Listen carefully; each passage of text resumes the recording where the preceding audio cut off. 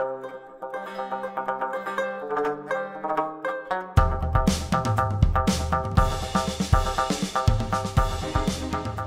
so yes, footwork. Footwork in weapons arts, right, is the absolute number one thing. Probably most of sword play is accomplished through footwork. Okay, and this comes into three basic areas. Okay, you have positioning. That's the one that most people know. Okay, how far are you away from him? What angle are you? All of that, maintaining that distance, trying to get into range, all of that kind of thing. So that's the first one. Next one is timing. Okay, the way you use your footwork can affect the timing. You know, you can throw people off, feints, all of this kind of thing. So that's the other thing. And the last thing will be power.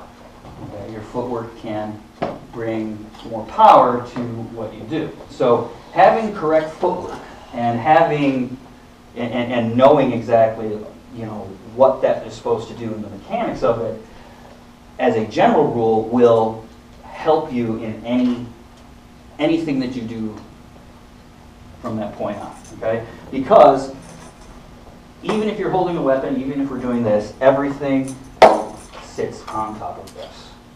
Right? It is very rare that we will fight from knees. Right? Can, right? It would, I don't know why, but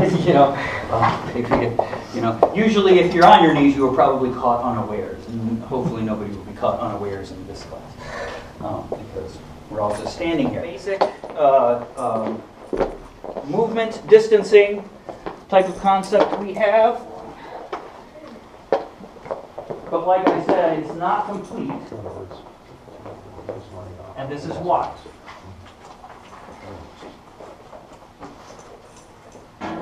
If we're here and we do and we move through here just like this, right here, and I boom, and he comes here. Go ahead. Okay, and again. Right. You attack me too.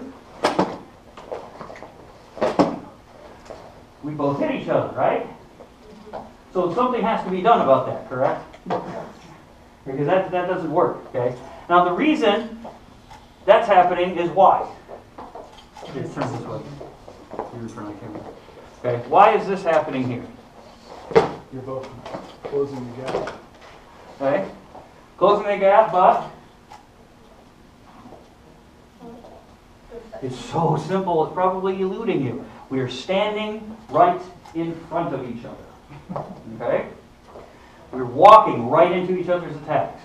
So, while we are practicing this going backward and forward thing, in real life, when we are to come in, if he's going to come in straight, I have to move over to the side in some way, right? So either I have to move his blade over, in which case he comes over there, now he comes this way, right? Look, see? He's got to move all the way over. Defend. Boom. Boom. Okay. You can defend, right? Here. Okay. Notice, I got him, but why did I get him? Right? Because I stepped off. Right? His target was right here. He stopped. Mine was over there. Had I not moved far enough, it would have been either a double, and even he might have gotten me, and I might have gotten not have gotten him, depending on where we are on each other's blade, right? So if I'm here, when I'm moving, you notice we are moving around, right? That's free, gets really, really complicated. But in reality, all we're doing, you see, there's that switch, there's that switch, there's that switch, right? Boom. There's a hot slide, right? I don't have to, I can be closed and do a hot slide that way. Right? That's fine. What does that do? Throws his hands up over his head. Okay? So, we will add one little thing here before we move on, and this is going to come into the next part, which is timing. Okay? Your footwork can be a way to set time, just like dancing. Right? So, if we go slow and just free, you see?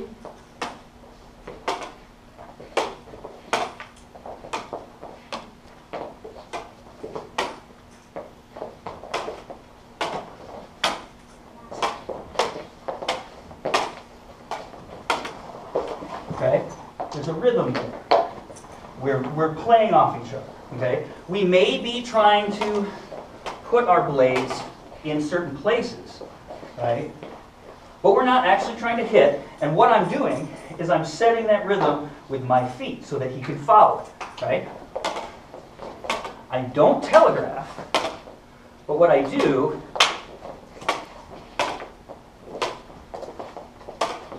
is just move with each strike, okay? So the first thing we're going to have to do is learn how to move with your strike, okay? And there's essentially 3 ways that you can do it. You can do it before, you can do it during, or you can do it after, right? So if I do it before, I lead, and then I step in, okay? If I do it at the same time, I'm stepping and coming in. And if I do it after, I'm waiting for a response, and then I'm responding to that, okay? And that's just kind of the basics. All of these require you to change position, change foot, and then deliver a strike, which means something, right? Again, we don't want to end up like that, okay? Bound up in here and bound up in here. That's why this is our ready position, okay? We have space in here. We're out here like this. Imagine these are real, right? Here, hold up yours in a ready position here. Okay? Go ahead, turn it on. Okay. Right? Now, if this was real, do you think he would be holding it like he is? No, why? Look where my tip is. Right? Okay? You have to, you see? So you have to push out here like this, you see? You got to keep me from getting close. Don't push me over here like this, because what will happen? Go ahead, push it. Yeah. Okay? I'm right in here. Okay? I push it out so that I keep him away. So that when he comes in, I have time to react. He's not going to hit me. Now, if he comes in and I parry like that, he's in trouble.